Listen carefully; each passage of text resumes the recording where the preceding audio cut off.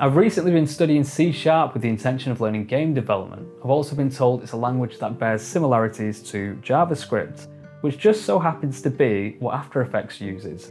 And it got me thinking, can I leverage AI to make a basic After Effects script? Now, my experience with code is pretty limited to say the least. So I've been following this C# game dev course, which I picked up on Udemy, by the GameDev.tv team, which I believe is what Ponty Pants did before he started working on Punch-a-Bunch, which you should go check out, it's very cool. And outside of that, I've been using the SOLOLEARN app to try and replace my social media fix with something slightly more productive. But as it stands, I'm still not proficient enough to write code without the help of a tutorial. But what if I didn't need to? What if ChatGPT could do it all for us, so we could focus on the big picture rather than getting lost in odd characters and numbers? So that's what I set out to do. First, I had to figure out a slow part of my workflow that needed fixing.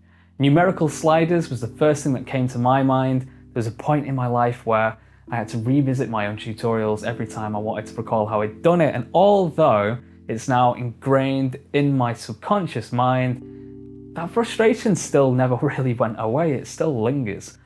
So I asked ChatGPT to write me a script that would automate the entire process, and within seconds it spat out some code. That didn't work. So I figured, maybe I'm not explaining myself well enough, let's try again.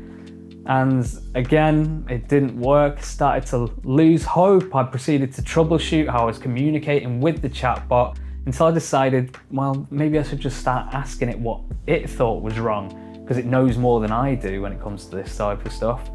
And it pretty much resulted in me being a middleman, going back and forth saying, hey, there's an error here, can you figure out why it's not working? And you know, we went back and forth until eventually ChatGPT had actually created a script for me that works. It made a new composition called numerical sliders, all the relevant values and effects linked up already. It was mental.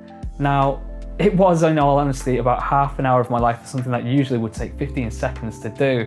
But I was still mighty impressed that ChatGPT had the capacity to troubleshoot the issues and to create this script and for it to do exactly what I wanted it to do.